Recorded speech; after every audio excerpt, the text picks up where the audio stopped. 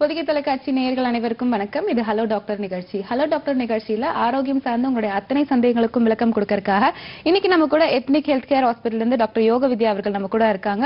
உங்களுடைய ஆரோக்கியம் சார்ந்த அத்தனை சந்தேகங்களையும் நீங்கள் பொதிகை தொலைக்காட்சிக்கு தொடர்பு கொண்டு கேட்டு தெரிஞ்சுக்கலாம். நேரலை நிகழ்ச்சியில நீங்க தொடர்பு கொள்ள வேண்டிய தொலைபேசி எண்கள் சொல்றேன், நோட் பண்ணிக்கோங்க. சென்னை நேர்களா இருந்தீங்க அப்படின்னா 64628270, வெளியூர் நேர்கள் 044170777, மொபைல் போன்ல இருந்து ட்ரை பண்ணணும்னு ஆசைப்பட்டீங்க அப்படின்னா 9444901011, 9444901021, வெளிநாட்டு நேயர்கள் 00914425397010 நம்பருக்கு நீங்க கான்டாக்ட் பண்ணி நேரலை நிகழ்ச்சியில உங்களோட சந்தேகங்களை கேட்டு தெரிஞ்சுக்கலாம்.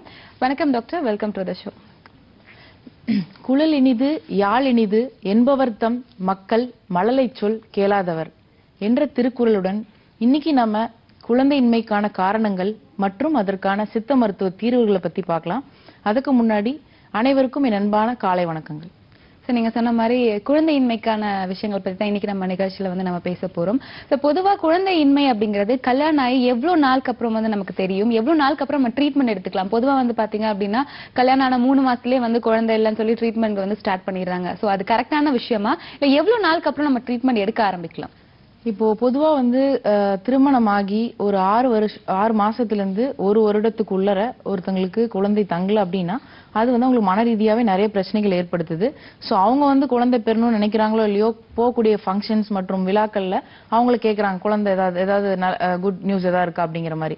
சோ பொதுவாவே பாத்தீங்கன்னா இந்த ஃபர்டிலிட்டி அப்படிங்கிறது நிறைய ஒரு விஷயங்கள் அடங்கி இருக்கு. இப்ப எக்ஸாம்பிள் திருமண டைம்ல அவங்களுக்கு நிறைய ஸ்ட்ரெஸ் அதிகமாகும். ஏன்னா ஒரு புது உறவோட அவங்க இருக்கிறதுனால, அது இல்லாம நிறைய டிராவல், விருந்து ஓம்பல், இந்த மாதிரியான டிராவலே இருக்கும்போது உடலோட உஷ்ணம் அதிகமாகும். அதனாலதான் அன்னை காலகட்டத்தில இருந்தே பாத்தீங்கன்னா நலங்கு வைக்கிறது. திருமணத்துக்கு முன்னாடி வெஜிடேரியனா இருப்பாங்க, நிச்சயம் ஆனதுக்கு அப்புறம் நான்வெஜ் சாப்பிட மாட்டாங்க, டிராவல் பண்ண மாட்டாங்க. இந்த மாதிரி எல்லாம் இருந்துட்டு இருக்கும்போதுதான் அவங்களுடைய பாடி ஹீட் குறையும். பட் இன்னைக்கு எடுத்துக்கிட்டீங்கன்னா எனக்கு பேச்சுலர் பார்ட்டி வேணும் அப்படின்னு சொல்லிட்டு ஃபுல்லா ஆல்கஹால் எடுக்கிறாங்க, தூக்கம் கெடுறாங்க. சோ இதனால பாத்தீங்கன்னா அவங்களோட உடலோட வெப்பம் அதிகமாகும் போது ஆண்களா இருந்தாங்கன்னா ஸ்பெர்ம் கவுண்ட் குறையும், பெண்களா இருந்தாங்கன்னா அவங்களுக்கு உற்பத்தி ஆகக்கூடிய வெஜினல் ஃப்ளூயிட் அமிலத்தன்மை அதிகமாகும். சோ அப்போ விந்தணுக்கள் உள்ள போகும்போது அது அழிஞ்சிரும். சோ இந்த மாதிரியான நிறைய லைஃப் ஸ்டைல் சேஞ்சஸ் இருந்துட்டு இருக்கிறதுனாலதான் நமக்கு இன்னைக்கு இருக்கக்கூடிய தலைமுறைக்கு ஜெனரலாவே இன்ஃபர்டிலிட்டி ஏற்படுது. அது பொதுவா அன்றைய காலகட்டத்துல பாத்தீங்கன்னா சீக்கிரமாவே திருமணம் ஆயிடும். இப்போ நான் லைஃப்ல செட்டில் ஆகும், நிறைய சம்பாதிக்கணும், வீடு வாங்கணும், அதுக்கப்புறம் தான் நான் திருமணம் பண்ணி அதுக்கப்புறம் மறுபடியும் திருமணத்துக்கு அப்புறம் 2 வருஷம் நான் ஃபாரின் கண்ட்ரீஸ் எல்லாம் சுத்தி பார்த்துட்டு அப்புறம் தான் கன்சீவ் ஆகணும் அப்படின்னு நினைக்கிறாங்க. சோ அப்படி வரக்கூடிய காலகட்டத்துல என்ன ஆயிருது அப்படின்னா, இவ்வளவு வருஷங்களா அவங்க சம்பாரிச்சிட்டு இருக்கக்கூடிய காசை ஃபுல்லாவே இன்ஃபர்டிலிட்டிங்கிற விஷயத்துக்கு டெஸ்ட் டியூப் பேபிக்கு இந்த மாதிரி எல்லாம் செலவு பண்றாங்க. பட் கவர்மெண்ட் எப்படி பிக்ஸ் பண்ணிருக்காங்க, பெண்ணினுடைய திருமண வயது 18, ஆணினுடைய திருமண வயது 21 அப்படின்னு சொல்லி அழகா பிக்ஸ் பண்ணிருக்காங்க. சோ அட்லீஸ்ட் இந்த ஏஜ்லயாவது ஒருத்தங்க கல்யாணம் பண்ணி குழந்தை பெத்துக்கணும் அப்படிங்கிறது ரொம்ப ரொம்ப அவசியமா இருக்கு. ஏன்னா இப்போ சயின்டிபிக் ரிசர்ச் என்ன சொல்லுது அப்படின்னா, ஆண்களுக்குன்னே உரியதான டெஸ்டோஸ்டிரான் ஹார்மோன் கொஞ்சம் கொஞ்சமா செக்ரீட் ஆகி பீக்ல இருக்கக்கூடிய ஏஜ்னு பாத்தீங்கன்னா 20 இயர்ஸ். சோ அது இட்ஸ் ப்ரூவ்ட். அந்த டைம்ல எக்ஸாம்பிளுக்கு சொல்றேன், டெஸ்டோஸ்டரான் பீக்ல இருக்கும்போது பிம்பிள்ஸ் எல்லாம் நிறைய இருக்கும். சோ அப்போ பாத்தீங்கன்னா இந்த மாதிரியான பருவத்துல தான் பிம்பிள்ஸ் எல்லாம் மென்ஸ்க்கு வரும். சோ அப்ப டெஸ்டோஸ்டரான் அதிகமா இருக்குன்னு அர்த்தம். இந்த டைம்ல கான்டாக்ட் பண்ணாங்கன்னா ஸ்பெர்ம் கவுண்ட் நல்லா இருக்கும், பிளஸ் ஸ்பெர்ம் உடைய குவாலிட்டி நல்லா இருக்கும். இப்ப நம்ம எப்படி வயதாக நம்மளுடைய தலையில முடியெல்லாம் நரைச்சு போகுது, கையில எல்லாம் சுருக்கம் விழுதோ, அந்த மாதிரி உடம்புக்குள்ள இருக்கக்கூடிய ஸ்பெர்மோட குவாலிட்டியும் குறையும். பெண்களா இருந்தாங்கன்னா எக் ஸ்டாக் இருந்தா கூட எக்கோட குவாலிட்டியும் குறையும். சோ லேட் மேரேஜ் தவிர்த்துட்டு எல்லாருமே கரெக்டான ஏஜ்ல மேரேஜ் பண்ணி குழந்தை பெத்துக்கணும் அப்படிங்கிறது இதுலயும் ஒரு அவசியம். ஏன்னா இப்ப பாத்தீங்கன்னா சின்ன சின்ன பிரச்சனைகள், இப்ப எக்ஸாம்பிளுக்கு இப்ப இருக்கக்கூடிய குழந்தைகள் இந்த ஜெனரேஷன்ல 60 வயசு 70 வயசு வாழ்றதே பெரிய ஒரு சேலஞ்சிங் ஃபேக்டர் ஆயிருச்சு. காரணம் லேட் மேரேஜ்ல பிறக்கக்கூடிய குழந்தைகள் ஒரு ரீசன். அது தவிர அவங்க நிறைய இந்த மாதிரி. நம்ம தொடர்ந்து பேசலாம். ஒரு காலர் ரெடியா இருக்காங்க. ஹலோ வணக்கம், பிரியதர்ஷினி இணைப்புல தான் இருக்கீங்க, உங்க பேர் சொல்லுங்க. சாரி மேடம், சொல்லுங்க பிரியதர்ஷினி, என்ன டவுட் கேட்கணும் உங்களுக்கு? டெலிவரி ஆகி 1.5 வருஷம் ஆச்சு, பீரியட்ஸ் வரல இன்னும். ஓகேமா, இன்னும் ஃபீட் பண்ணி கொஞ்சம் வெயிட் போடுது, இடுப்பு பகுதியெல்லாம் நல்ல வெயிட்டா இருக்காங்க. ஓகேமா, சிசெக்ஷனா நார்மல் டெலிவரியாமா? Normal delivery. சரிமா, இப்போ என்ன ஃபீட் பண்ணிட்டு இருக்கீங்களா பேபிக்கு? இல்ல ஃபீட் பண்ணல, நிப்பாட்டிட்டாங்க. ஓகே, எப்போ நிறுத்தி எவ்வளவு நாட்கள் எவ்வளவு மாதங்கள் ஆகுதுமா? 3 months ஆச்சு மேடம். 3 monthsங்களா? ஓகே, யூசுவலா பிரெக்னன்சிக்கு அப்புறம் ஃபீட் பண்ணிட்டு இருந்தீங்க அப்படின்னா பீரியட்ஸ் வராம இருக்கிறதுக்கு நிறைய வாய்ப்புகள் இருக்கு. சோ ஃபீடிங் நிறுத்தியும் பீரியட்ஸ் வரல அப்படின்னா உங்களுக்கு ஏதோ ஒரு ஹார்மோனல் இம்பேலன்ஸ் இருந்திருக்கலாம். அதனால நீங்க வந்து ஒரு தடவை யூட்ரஸ் வந்து கிளென்ஸ் பண்ற மாதிரி பாத்துக்கோங்க. ஏன்னா இடுப்பு மற்றும் வயிற்று பகுதி வந்து பெருசா இருக்கு அப்படின்னா உங்களுக்கு நார்மல் டெலிவரி ஆனதுக்கு அப்புறம் காத்து வந்து கர்ப்பப்பைக்குள்ள பூந்துக்கிறதுக்கான வாய்ப்புகள் கூட இருக்கு. சோ இதுக்கு வந்து நீங்க யூட்ரஸ் வந்து கிளென்ஸ் பண்றது. ஏன்னா கர்ப்பப்பைக்குள்ள எல்லாருமே நினைச்சுக்கணும் நமக்கு வாதம் உடம்புல அதிகமா இருந்தா வயித்துல தான் போய் தங்கணும். பட் கர்ப்பப்பையும் ஒரு பலூன் மாதிரி தான். சோ அது திருப்பி ஷ்ரிங்க் ஆகிறதுக்குள்ளே காத்து உள்ள போயிருச்சு அப்படின்னா கூட உங்களுக்கு உள்ள இருக்கக்கூடிய ரத்தம் வந்து கட்டியா உராயறதுக்கான வாய்ப்புகள் இருக்கு. ஏன்னா சித்தர் பாடலே என்ன சொல்லியிருக்காங்க அப்படின்னா சூதகத்தில் வாய்வது போய் சொக்கும் காலை ஸ்ருதி என்னும் வன்னி பித்தம் துணையாய் சேரும் மாதவிடாய் நாதமது வஸ்து கட்டி மாதாந்தம் கட்டினதால் மாது தேகம். இந்த மாதிரி பாடல்ல இதுவும் திருக்குறள் திருவள்ளுவர் எழுதின ஒரு ஞான வெட்டியான ஒரு நூல்ல இருந்து எடுக்கப்பட்ட ஒரு பாடல் தான். இதுல என்ன சொல்றாங்க அப்படின்னா உங்களோட கர்ப்பப்பைக்குள்ள வாதம் பூந்துட்டு உங்களோட ஆனல் ஹீட் இப்ப எக்ஸாம்பிள் மோஷன் சரியா போகல உட்காந்துட்டே இருக்கீங்க அப்படிங்கிற மாதிரியான ஒரு நிலையில வந்து ஆனல் ஹீட் மூல சூடு வந்து அதிகமாகும். அப்போ கர்ப்பப்பையில் இருக்கக்கூடிய காத்தும் ரெக்டத்தில் இருக்கக்கூடிய ஹீட்டும் சேர்ந்து கர்ப்பப்பைக்குள்ள இருக்கக்கூடிய ரத்தத்தெல்லாம் வந்து கட்டி கட்டியா மாத்திரும். சோ இதனால வந்து பிசிஓடி வந்திருக்கலாம் அல்லது வந்து கட்டிகள் ஃபைப்ராய்ட்ஸ் வந்திருக்கலாம், ஹார்மோனல் இம்பேலன்ஸ் ஏற்பட்டிருக்கலாம். இப்ப பொதுவாகவே மோஷன் சரியா போகலனாவே உங்களோட ரத்தத்துல அந்த நஞ்சுத்தன்மையில கலக்கும். அந்த நஞ்சுத்தன்மையை வந்து வெளியேற்றுறது லிவர்.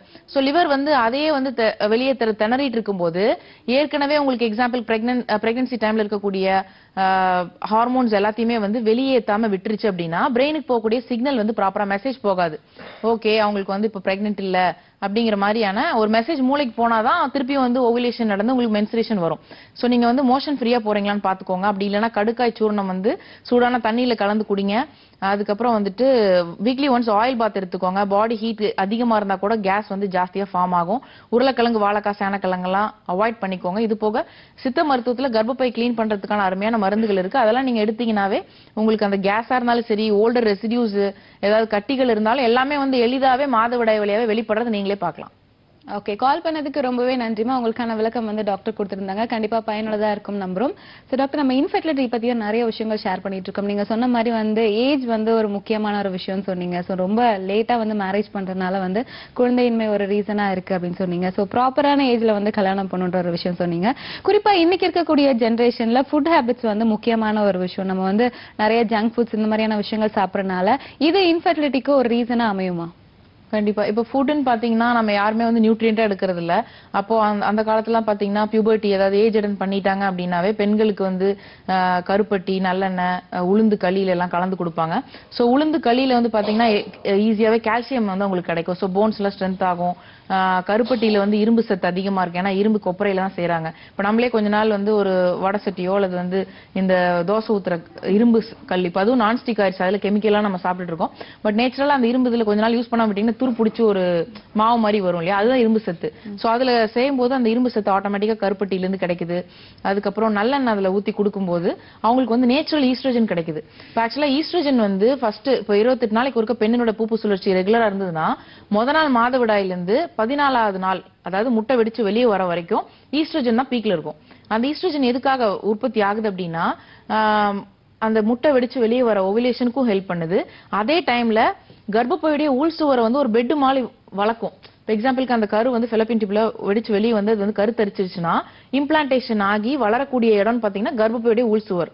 அந்த சுவர் வந்து கொஞ்சம் பெட் மாதிரி ஃபார்ம் ஆகும் குழந்தைக்கு தேவையான நரிஷ்மெண்ட்டுக்கு இதுக்கெல்லாம். சோ இதுக்கு வந்து ஈஸ்ட்ரோஜன் வந்து ரொம்ப ரொம்ப அவசியமா இருக்கு. ஓகே, நம்ம தொடர்ந்து ஃபுட்ஸ் பத்தி பேசலாம். அதுக்கு முன்னாடி ஒரு காலர் ரெடியா இருக்காங்க. ஹலோ வணக்கம்.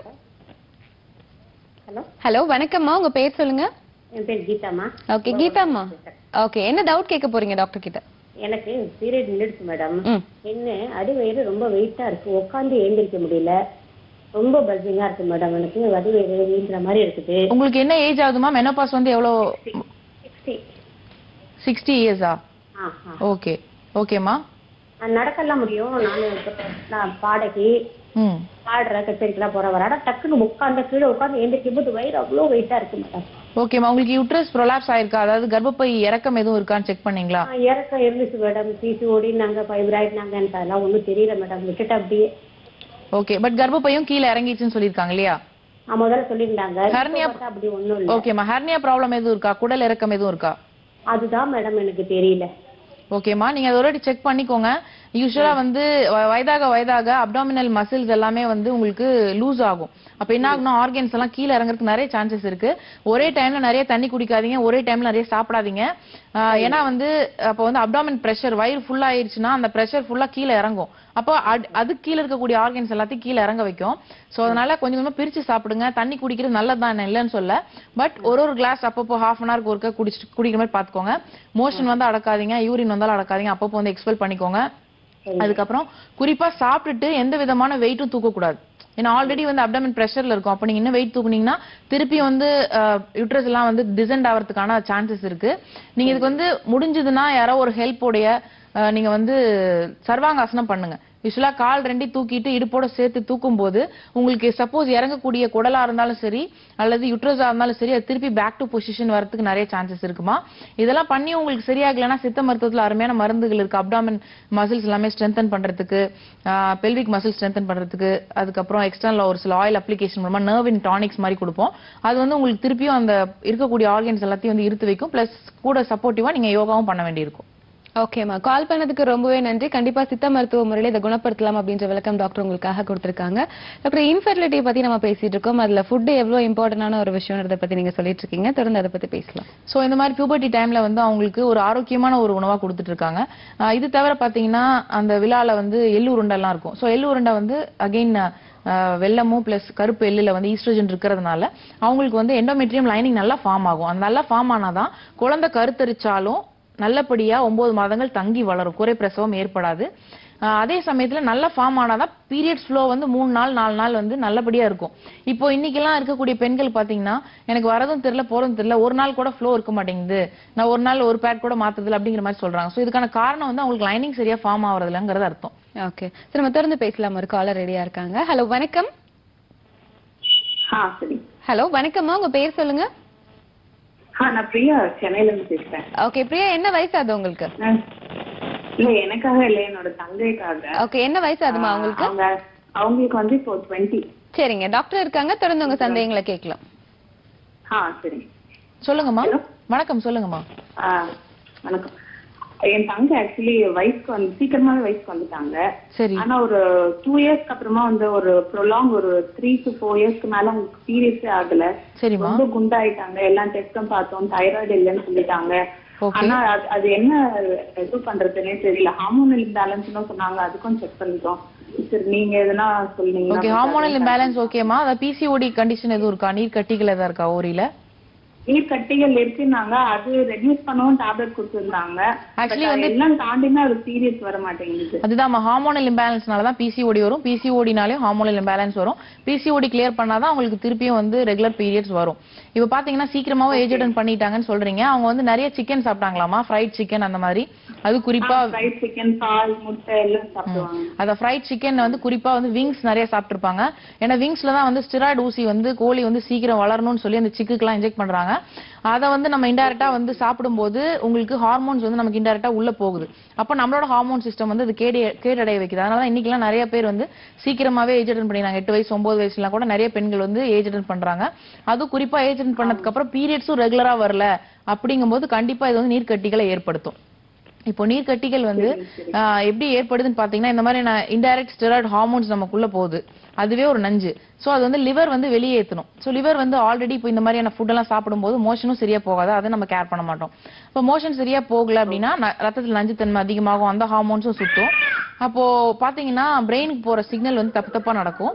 அதனால வந்து கரெக்டான கட்டளைகள் வந்து பிட்யூட்டரி கிளாண்ட், பீனியல் கிளாண்ட் இந்த மாதிரி கிளாண்ட்ஸ் எல்லாம் மெயினான மேஜர் கிளாண்ட்ஸ் தலையில தான் இருக்கு. அது கொடுக்குற இன்ஸ்ட்ரக்ஷன்ஸ் மூலமா தான் அதர் ஆர்கன்ஸ் வந்து ஃபங்க்ஷன் ஆகும். சோ அது நல்லபடியா ஃபங்க்ஷன் ஆகணும், இங்கிருந்து போற மெசேஜ் வந்து ப்ராப்பரா இருக்கணும்.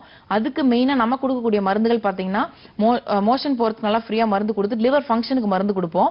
அப்போ ஏதாவது தேவையில்லாம பழைய ஹார்மோன்ஸ் ஏதாவது உள்ளுக்கு சுத்திட்டு இருந்தாலும் லிவர் வந்து கரெக்டா வெளியே தள்ள ஆரம்பிச்சிடும். வெளியே தள்ள ஆரம்பிச்சதுக்கு அப்புறமா கரெக்டான இன்ஸ்ட்ரக்ஷன் வந்து யூட்ரஸ்க்கு வரும், கரெக்டா ஓவலேஷன் நடக்கும், பீரியட்ஸ் ரெகுலர் ஆகும். நீங்க இப்போ இனிஷியலாவே இதுக்கு வந்து ட்ரீட்மெண்ட் எடுத்துக்கோங்கம்மா. ஏன்னா வெயிட்டும் அதிகமாயிட்டே இருக்குன்னு சொல்றீங்க, பிளஸ் மேரேஜும் வந்துருச்சு அப்படின்னா இருக்கக்கூடிய கண்டிஷன் வந்து ரொம்ப வேர்ஸ்ட் ஆகும். ஏன்னா பிசிஓடிக்கு ஏதோ டேப்லெட் கொடுத்துருக்கான்னு சொல்றீங்க, அது கண்டிப்பா மெட்ஃபார்மின் போன்ற சக்கரை வியாதி மாத்திரையா தான் இருக்கும். ஏன்னா இன்னைக்கு நம்ம கூகுள்ல போட்டு பார்த்தேன், நிறைய பேஷண்ட் சொல்றது என்னன்னா நான் கூகுள்ல போட்டு பார்த்தேன். ஏன்னா கூகுள் தான் இன்னைக்கு ஒரு கடவுளா இருக்கு எல்லாருக்குமே. அதுல உடனே சர்ச் பண்றாங்க, அதுக்கு பிசிஓடிக்கு மருந்து இல்லையா, ஓகே அப்போ குழந்தை மேரேஜ்க்கு அப்புறம் குழந்தை இல்லையா, அதுக்கு ஓகே டெஸ்ட் பேபி இப்படிங்கிற அளவுக்கு மைண்ட் செட் ஆயிக்கிறாங்க. பட் பிசிஓடிக்கு வந்து பாத்தீங்கன்னா அது இன்னும் நிறைய பேர் என்ன சொல்றாங்கன்னா, நான் 2-3 வருஷமா மருந்து சாப்பிட்டுட்டு இருக்கேன், எனக்கு சரியாகலங்கிறாங்க. பிரிஸ்கிரிப்ஷன் வாங்கி பார்த்தா மெட்ஃபார்மின்ங்கிறது வந்து பிசிஓடியில் எதுக்காக எடுக்கிறாங்கன்னா, பிசிஓடி கண்டிஷன்ல மெச்சூர்ட் ஃபாலிகல்ஸ் வந்து ஒரு மாசமும் மெச்சூர் ஆகும். 100 முட்டை வளருதுன்னு வச்சுக்கோங்களேன், அதெல்லாம் ஒரு சைக்கிளே வெளியே வந்துடணும். வராம மெச்சூர்ட் ஃபாலிகல்ஸ் உள்ளே இருத்தாங்கன்னா அதை நம்ம சிஸ்ட்னு சொல்றோம். அது நிறைய இருக்கிறதுனால பாலிசிஸ்டிக், அது ஓரியில் இருக்கிறதுனால ஓரியன் டிசீஸ். இந்த சிஸ்ட் வந்து மெச்சூர்ட் ஃபாலிகல்ஸ் உள்ளே இருந்ததுன்னா தேவையில்லாம ஈஸ்ட்ரோஜன் அதிகப்படுத்திட்டே இருக்கும் மாசம் ஃபுல்லா. ஆக்சுவலா அதுக்கு தேவைப்படுறதே 14 நாள் தான் பீரியட் சைக்கிள். சோ மாசம் ஃபுல்லா ஈஸ்ட்ரோஜன் அதிகமாக தேவையில்லாம அகைன் பிரெயின்ல இருந்து லுட்டனைசிங் ஹார்மோன் ஒன்று செக்ரீட் ஆயிட்டே இருக்கும். அந்த எல்ஹெச் வந்து ரொம்ப எக்ஸஸ் ஆகும்போது இன்சுலினோட பைண்ட் ஆகி டெஸ்டாஸ்டரான் சொல்லக்கூடிய ஆண்களுக்கு உள்ள ஹார்மோன் வந்து ஒரு பெண்ணுக்கு அதிகமாகும். சோ இன்சுலினை ஃபுல்லா எல்ஹெச் எடுத்துக்கிறதுனால தான் ஒருத்தங்களுக்கு பிசிஓடி கண்டிஷன்ல பிளட் சுகர் வந்து அதிகமாகுது. சோ இத வந்து ட்ரீட் பண்ணோம் அப்படின்னா இந்த excess oestrogen, excess LH, excess testosterone எல்லாத்தையும் ஃபர்ஸ்ட் வெளியேற்றணும். அப்பதான் இன்சுலின் ஃப்ரீ ஆகி இன்சுலினோட வேலையை பார்க்கும். அது எல்லாத்தையும் வெளியேற்றுறதா லிவர் ஃபங்க்ஷன். சோ லிவருக்கு வந்து பாத்தீங்கன்னா கீழாநெல்லி, கரிசலாங்கண்ணி இந்த மாதிரியான ஹெர்ப்ஸ் வந்து நீங்க வீட்லயே கூட ட்ரை பண்றதுனால பண்ணலாம். ஓகே, கால் பண்ணதுக்கு ரொம்பவே நன்றிமா. உங்களுக்கான விளக்கம் கிடைச்சிருக்கும் அப்படின்னு நாங்க நம்புறோம். இன்னைக்கு நம்ம கூட எத்னிக் ஹெல்த் கேர் ஹாஸ்பிட்டல்ல இருந்து டாக்டர் யோக வித்யா அவர்கள் நம்ம கூட இருக்காங்க. உங்களோட சந்தேகங்களை நேரடி நிகழ்ச்சியில் நீங்க தொடர்பு கொண்டு கேட்டு தெரிஞ்சுக்கலாம். தொடர்ந்து பேசலாம். ஒரு காலர் இணைப்புல இருக்காங்க. ஹலோ, வணக்கம். பிரேமலதா இணைப்புல தான் இருக்கீங்க. Okay okay ma'am. ஓகே, யாருக்காகமா கேட்டு தெரிஞ்சுக்க போறீங்க? எனக்காக தான். ஓகே, என்ன ஏஜ் ஆகுதுமா உங்களுக்கு? எனக்கு 40. சரிங்க, டாக்டர் இருக்காங்க, தொடர்ந்து உங்க சந்தேகங்களை கேட்கலாம். Okay okay. வணக்கம், சொல்லுங்கம்மா. வணக்கம், சொல்லுங்கம்மா. எனக்கு அந்த பீரியட்ஸ் எல்லாம் வந்து பிரஸ்ட் எல்லாம் பயங்கரமா வலிக்குது. அது என்ன? Okay, 46 years ஆயிடுச்சுங்களா? இல்ல 40. ஓகே. பீரியட்ஸ் ஆனா ரெகுலரா இருக்கு இல்லீங்களா? ஆமா, ரெகுலரா ஒரு 10 டேஸ்க்கு முன்னாடியே வலி வந்திருக்கு.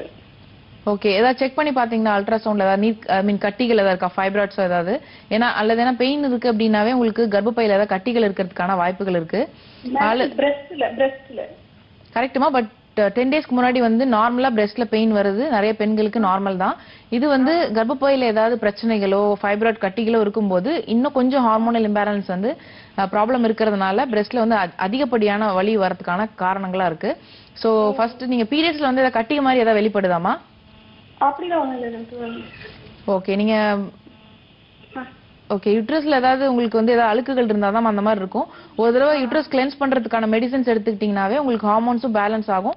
பிளஸ் கர்ப்பப்பையில ஏதாவது கட்டிகள் இருந்தாலும் வெளியாகும். ஏன்னா இப்போ கர்ப்பப்பைக்கும் பிரெஸ்ட்க்கும் நிறைய சம்பந்தம் இருக்கு. இப்போ உதாரணத்துக்கு சொல்லணும் அப்படின்னா பிரெக்னன்சிக்கு அப்புறமா ஃபீட் பண்ணும்போது கர்ப்பப்பை ஷ்ரிங்க் ஆகணும் அப்படின்னாவே ஃபீட் பண்ணதான் ஷ்ரிங்க் ஆகும்.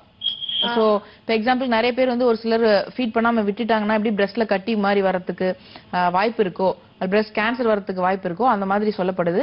சோ நீங்க வந்து யூட்ரஸ் வந்து கிளீன் பண்ணீங்கன்னாவே பிரெஸ்டோட ஹெல்த் வந்து நீங்க மெயின்டைன் பண்ணிக்கலாம். ஓகேம்மா, கால் பண்ணதுக்கு ரொம்பவே நன்றி. உங்களுக்கான விளக்கம் டாக்டர் கொடுத்திருந்தாங்க. தொடர்ந்து பேசலாம். டாக்டர் வந்து இப்போ பொதுவா வந்து குழந்தையின்மை அப்படின்னோடனே நம்ம முதல்ல டார்கெட் பண்றது பெண்களுக்கு தான். சோ பெண்களுக்கு தான் பிரச்சனை அப்படின்ற மாதிரி. சோ ஆண்களுக்கும் வந்து ஃபெர்டிலிட்டி வரக்கான வாய்ப்புகள் இருக்கா? அப்படி இருக்குன்னா என்னென்ன ரீசன்னால ஆண்களுக்கு வந்து ஃபெர்டிலிட்டி வருது? ஆக்சுவலா இன்ஃபர்டிலிட்டி அப்படின்னாவே நீங்க சொல்ற மாதிரி பெண்கள் அப்படின்னு தான் டார்கெட் பண்றாங்க. எந்த ஒரு ஹாஸ்பிட்டல் போனாலும் பெண்கள் மட்டும் தான் ட்ரீட் பண்றாங்க. பட் மென்ஸும் வந்து இதுக்கான முக்கியமான காரணமா இருக்காங்க. அது சித்தர்கள் வந்து நிறைய பாடல்கள்ல மென்ஸோட ஃபர்டிலிட்டி பத்தி தான் நிறைய பேசுறாங்க. ஏன்னா இப்போ ஃபர்டிலிட்டின்னு எடுத்துக்கிட்டீங்க அப்படின்னாவே ஒரு நிலம் வந்து பெண்ணினுடைய கர்ப்பப்பை மாதிரி, ஸ்பெர்ம் அப்படிங்கிறது ஒரு விதை மாதிரி. இப்போ எப்படி வந்து நிலம் வந்து இன்ஃபெக்ஷன் ஃப்ரீயா இருக்கணும்னு சொல்லி நம்ம பெஸ்டிசைட்ஸ் போடுறோம், நல்லா செடி வளரணும்னு சொல்லி ஃபர்டிலைசர்ஸ் போடுறோம். சோ அந்த மாதிரி கர்ப்பப்பை வந்து சுத்தமா இருக்கணும், எந்த ஒரு கிருமிகளும் புழுக்களும் இல்லாம இருக்கணும். அதனாலதான் கர்ப்பப்பை கிளீன் பண்றதுக்கு மெடிசன்ஸ் கொடுக்குறோம். அது போக அது நல்லா ஸ்ட்ரென்தண்டா இருக்கணும் அப்படிங்கிறது வந்து அந்த எண்டோமெட்ரியமோட கம்பேர் பண்ணலாம். சோ எண்டோமெட்ரியம் திக்னஸ் நல்லா இருந்தாதான் ஒரு குழந்தை நல்லா வளரும். சோ அது வந்து ஸ்ட்ரென்தனிங்கான மெடிசன்ஸ் எடுத்துக்கலாம். ஒரு விதை வந்து எப்படி குவாலிட்டியா இருந்தாதான் அந்த நிலத்துல போய் நல்லபடியா வளருமோ, ஆண்களுக்கு இந்த விதை வந்து டிஃபெக்டா இருந்தாதான் இன்ஃபர்டிலிட்டியே வருதுங்கிறாங்க. இப்போ ஒரு நிலம் எடுத்துக்கிட்டீங்கன்னா குறிஞ்சி, முல்லை, மருதம், நெய்தல், பாலை இந்த மாதிரி 5 திணைகள் சொல்லப்படுது. இது எந்த திணையை எடுத்துக்கிட்டீங்கனாலும் ஏதோ ஒரு உயிரங்க வளர்ந்துட்டு தான் இருக்கு. சோ எந்த ஒரு நிலத்திலயும் வந்து ஒரு உயிரினமே இல்ல, செடியே முளைக்கலன்னு சொல்ல முடியாது. டெசர்ட்ல கூட செடி வந்துட்டு தான் இருக்கு. சோ அந்த மாதிரி பெண்கள் வந்து யாருமே மலடு இல்லை அப்படிங்கிறது அகத்தியர் கர்ப்பக்கோள்ல சொல்றாரு. அதாவது பாரப்பா பெண்மலடாம் கர்ப்பக்கோளின் பக்குவத்தை சொல்கிறேன் பக்குவமாய் கேளு, ஆரப்பா ஆண் மலடே ஆகும் அல்லாமல் பெண் மலடு இங்கு யாரும் இல்லை. இந்த உலகத்துல எந்த பெண்களுமே வந்து குழந்தை பெறாத பெண்களே கிடையாது அப்படின்னு சொல்லியிருக்காங்க. ஸோ யூஸ்வலா கர்ப்பப்பை கிளீன் பண்ணிட்டு அவங்களுக்கு ஸ்ட்ரென்தன் பண்ணா ஆட்டோமேட்டிக்காவே இன்க்ரீஸ் குழந்தை வந்து நிற்கும். ஓகே. சோ இந்த இருக்கக்கூடிய காலகட்டத்துல வந்து என்னென்ன ரீசன் வந்து மேல் இன்ஃபெர்டிலிட்டிக்கு காரணம்? இப்போ மேல் இன்ஃபர்டிலிட்டிக்கான காரணங்கள் அப்படின்னு பாத்தீங்கன்னா ஜென்ரலா வந்து ஸ்பெர்ம் கவுண்ட்ங்கிறது நம்ம எல்லாருக்குமே வந்து டெஸ்ட் பண்றாங்க. அதாவது செமன் அனாலிசிஸ்னு சொல்லி டெஸ்ட் பண்றாங்க. அதுல வந்து sperm count, sperm motility, sperm morphology இது மூணையும் பேசுறாங்க. அதாவது ஸ்பெர்ம் கவுண்ட் அப்படின்னா 80 to 120 மில்லியன்ஸ் நார்மல்னு நான் ஒரு 4-5 வருஷத்துக்கு முன்னாடி பார்த்தேன் பிராக்கெட்ல லேப் ரிப்போர்ட்ஸ் வந்து பேஷண்ட்ஸ் எடுத்துட்டு வரும்போது. இன்னைக்கு வந்து அது குறைஞ்சு பாத்தீங்கன்னா ஒரு 45 மில்லியன்ஸ் கூட நார்மல்னு ஒரு சில லேப்ல போடுறாங்க. இன்னும் ஒரு சில லேப்ல 15 மில்லியன்ஸ் போடுறாங்க. என்னடா அது குறைஞ்சிட்டே வருதுன்னு பார்த்தா WHO வந்து 1990ல வந்து 45 மில்லியன்ஸ்க்கு கீழே இருந்தாதான் லோ ஸ்பெர்ம் கவுண்ட் ஃபிக்ஸ் பண்ணவங்க. இன்னைக்கு வேர்ல்ட் ஹெல்த் ஆர்கனைசேஷன் வந்து 2010ல வந்து 15 மில்லியன்ஸ்க்கு கீழே இருந்தா லோ அப்படின்னு சொல்லி ஃபிக்ஸ் பண்றாங்க. சோ இப்படி எல்லாம் இருக்கிறதுக்கான காரணங்கள் நம்ம யோசிச்சு பார்த்தோம்னா எல்லா மென்ஸ்க்கும் ஆவரேஜா இந்த கவுண்டிங் குறைஞ்சிட்டே இருக்கு ஒரு விஷயம். இன்னொன்னு IVF டெக்னாலஜி வந்ததுனால இதை குறைச்சிட்டே வராங்கிறது இன்னொரு விஷயம். ஓகே. சோ நம்ம தொடர்ந்து இதை பத்தி பேசலாம். ஒரு காலர் லைன்ல இருக்காங்க. ஹலோ வணக்கம். ஹலோ டாக்டர் நிகழ்ச்சி, பேர் சொல்லுங்க. ஹலோ ஹலோ வணக்கம்மா, உங்க பேர் சொல்லுங்க. என் பேர் ரீட்டாங்க. ஓகே. யாருக்காகமா கேட்டு தெரிஞ்சுக்க போறீங்க? எங்க பொண்ணுக்காகுங்க. ஓகே. என்ன ஏஜ் ஆகுதுமா உங்களுக்கு? அவங்களுக்கு இப்ப 27 ஏஜ் ஆகுதுங்க. சரிங்கம்மா, டாக்டர் இருக்காங்க, தொடர்ந்து உங்க சந்தேகங்களை கேட்கலாம். சரிங்க, கேக்குறேங்க. வணக்கம், சொல்லுங்கம்மா. ஹலோ சொல்லுங்கம்மா. எங்க பொண்ணுக்குங்க மேரேஜ் 5 இயர்ஸ் ஆயிடுச்சுங்க. ஓகேமா. குழந்தை இல்ல அவங்களுக்கு. நாங்க எல்லா டாக்டர்கிட்டயும் போய் செக் பண்ணி பார்த்தோம். சரிம்மா. டாக்டர் சொல்றாங்க ஒரு ப்ராப்ளமும் இல்ல, நீங்க மிக்க குழந்தை கொஞ்சம் வெயிட் பண்ணலாம்னு சொல்றாங்க. ஓகேமா. அவங்களுக்கு மேரேஜ் ஆனதுக்கு அப்புறம் பீரியட் தள்ளி போகுது. ஓகேமா. அது நாங்க இப்போ இந்த மாசம் 30ஆம் தேதி போன மாசம் ஆனா அது டேட் ஆகல. ஆனா இந்த டேட் ஆக வேண்டியது. ஆனாக்கா வயிறு வலிக்குது, அடி வயிறு வலிக்குது, கால் வலிக்குது எல்லாம் சொல்றான். ஆனா இன்னும் பீரியட் ஆகலைங்க. இதே கண்டிஷன்ல தான் பெங்களூர்ல ஒரு பேஷண்ட் எங்கிட்ட வந்தாங்க. அவங்களுக்கு வந்து ஹஸ்பண்டுக்கும் எந்த பிரச்சனையும் இல்லைனாங்க, அவங்களுக்கும் வந்து யூட்ரஸ்ல எல்லாமே நார்மல்னு சொன்னாங்க. நம்ம கொடுக்குற மருந்து சாப்பிட்டு ஃபுல்லா புழுக்களா வந்து பீரியட்ஸ்ல வெளியே வந்தது. அந்த மாதிரி மலட்டு புழுக்கள் ஏதாவது ஸ்கேன்லேயே தெரியாத அளவுக்கு ஏதாவது உள்ள இருந்தா கூட குழந்தை நிக்காது. இன்னொரு விஷயம் வந்து வெஜினல் ஃப்ளூயிட், அதாவது கர்ப்பப்பையில இருந்து உற்பத்தி ஆகிற ஒரு திரவம் வந்து ரொம்ப அமிலத்தன்மையா இருந்ததுன்னா விந்தணுக்கள் உள்ள போகும்போதே இறந்துரும். அந்த pH லெவல் வந்து மெயின்டைன் பண்ணும் அப்படிங்கிறது ரொம்ப ரொம்ப அவசியம். எக்ஸாம்பிளுக்கு ஒரு மீன் வந்து நல்லா தண்ணியில நீந்திட்டு இருக்கும், அதை கொண்டே ஒரு ஆசிட்ல போட்டீங்கன்னா இறந்துரும். அந்த மாதிரி பெண்ணினுடைய உடல் சூடு வந்து குறைச்சு மெயின்டைன் பண்ணும். ரொம்ப அதிகப்படியான சூடு இருந்ததுன்னா அந்த உற்பத்தி ஆகக்கூடிய லிக்விட் வெஜினல் ஃப்ளூயிட் வந்துட்டு அமிலத்தன்மையா இருக்கும். அதனால கூட இன்ஃபர்டிலிட்டி வரும். ஒரு சிலருக்கு ஒயிட் டிஸ்சார்ஜ் இந்த மாதிரியான பிரச்சனைகள் இருக்கலாம். ஃபெலோப்பியன் டியூப் பிளாக் ஏதாவது இருந்திருக்கலாம். இல்ல எண்டோமெட்ரியம் திக்னஸ் வந்து கம்மியா இருந்திருக்கலாம். இதுல நீங்க என்ன பிரச்சனைங்கிறத எனக்கு கரெக்டா ரூல் அவுட் பண்ண முடியல நீங்க போன்ல பேசிட்டு இருக்கறனால. சமீபத்துல ஏதாவது ரிப்போர்ட் எடுத்திருந்தீங்க, அல்ட்ராசவுண்ட் ஹோல் அப்டமனோ அல்லது வந்து ஃபெலோப்பியன் டியூப் பிளாக் USG டெஸ்டோ அல்லது அவங்க ஹஸ்பண்டுடைய செமன் அனாலிசிஸ் எடுத்திருந்தீங்க அப்படின்னா எனக்கு போட்டோ எடுத்து 96000037 இந்த நம்பர் டைரக்டா வரலாம்னு இருக்கோம். நீங்க உட்லாண்ட்ஸ் ஹோட்டலுக்கு வரீங்களாமே? ஆமாமா, every month first Saturday Sunday வந்து பெங்களூர் கேம்ப் இருக்கு. உட்லாண்ட்ஸ் ஹோட்டல் ரிச்மண்ட் சர்க்கிள்ல வந்து பார்க்கலாமா? நாங்க வேற அப்பாயின்மெண்ட் எடுக்கணுங்களா? இல்லம்மா, நீங்க டைரக்டாவே வரலாம். மார்னிங் 10 to evening 5 வரைக்கும் நாங்க அவைலபிள். அப்பாயின்மெண்ட் வந்து நீங்க வாட்ஸ்அப்ல நான் சொன்ன நம்பருக்கு வந்து இந்த மாதிரி பேரு, நீங்க என்ன டைம்க்கு வரீங்க, என்ன டேட்ல வரீங்க, ஏன்னா சாட்டர்டே சண்டே 2 நாள் இருக்கும், என்ன டேட்ல வரீங்கிறது எனக்கு நீங்க தெரிவிச்சீங்கன்னா போதும். இன்னைக்கு நம்ம கூட எத்னிக் ஹெல்த் கேர் ஹாஸ்பிட்டல்ல இருந்து டாக்டர் யோக வித்யா அவர்கள் நம்ம கூட இருக்காங்க. உங்களோட சந்தேகங்களை நேரலை நிகழ்ச்சியில நீங்க தொடர்பு கொண்டு கேட்டு தெரிஞ்சுக்கலாம். தொடர்ந்து டாக்டர் கிட்ட பேசலாம். டாக்டர், ஆண்களுக்கான இன்ஃபர்டிலிட்டி பத்தி நம்ம பேசிட்டு இருக்கும்போது கவுண்ட் ஒரு முக்கியமான ரீசன் சொல்லியிருந்தீங்க. தொடர்ந்து அதை பத்தி பேசலாம். ஓகே, இப்போ கவுண்ட்னு பாத்தீங்கன்னா எவ்வளவு நம்பர் ஆஃப் மில்லியன் ஸ்பெர்ம்ஸ் இருந்தாலும் ஒரே ஒரு ஸ்பெர்ம் தான் தேவை. But normal கன்சம்ஷனுக்கு at least 80 to 120 million sperm count ஆகுது. இருந்ததுன்னா சீக்கிரமாவே பிரெக்னன்சி இருக்கும் அப்படிங்கிறது உண்மை. அது போக வந்து மொட்டிலிட்டி அப்படிங்கிறது நீந்தும் தன்மை, அது 30% இருக்கணும். அதாவது 130 விந்தணுக்களாவது நகரக்கூடிய தன்மையில இருக்கணும். ஏன்னா எக்குக்கு வந்து எப்பவுமே வந்து மூவ்மெண்ட் கிடையாது. அது அப்டமினல் கேவிட்டி ரிலீஸ் ஆனோடனே ஃபெலோப்பியன் டியூப் வந்து ஒரு வேக்கம் பிரஷரோட பிடிச்சி இழுத்து ஃபெலோப்பியன் டியூப்ல வெயிட் பண்ண வைக்கும். ஸோ ஒரு ஸ்பெர்ம் தான் நீந்தி போய் அந்த எக் வந்து ஃபெலோப்பியன் டியூப்ல மீட் பண்ண வேண்டி இருக்கு. ஸோ அந்த நீந்தும் தன்மை தான் நம்ம மொட்டிலிட்டின்னு சொல்றோம். அது போக மார்பாலஜி அப்படிங்கிறது 115 ஸ்பெர்ம் ஆகுது ஃபுல் உருவமா இருக்கணும். இப்போ எக்ஸாம்பிளுக்கு வந்து நம்ம இங்க உட்காந்துருக்கோம், நம்ம ஒரே ஒரு ஸ்பெர்ம்ல இருந்து வந்தவங்க தான். ஸோ அதுக்கு எப்படி ஹெட், பாடி, டெய்ல் எல்லாம் இருக்கும், அதுதான் இன்னைக்கு ஒரு மனிதனா கன்வெர்ட் ஆகும். ஸோ அந்த மாதிரி அந்த ஸ்பெர்மோட ஸ்ட்ரக்சர்ல பாத்தீங்கன்னா ஹெட்ல வந்து அக்ரோசோம் இருக்கும். அக்ரோசோமோட வேலைன்னா ஒரு என்சைம் செக்ரீட் பண்ணும். அது வந்து கோழி முட்டையோட எப்படி அவுட்டர் ஹார்ட் செல் இருக்கோ அந்த மாதிரி அந்த எக்குக்கு வந்து அவுட்டர் செல் வந்து ஹார்டா இருக்கும். அதை போய் பிரேக் பண்றதுக்கு அந்த அக்ரோசோம்ல இருந்து செக்ரீட் ஆகக்கூடிய ஒரு என்சைம் ஹெல்ப்ஃபுல்லா இருக்கும்.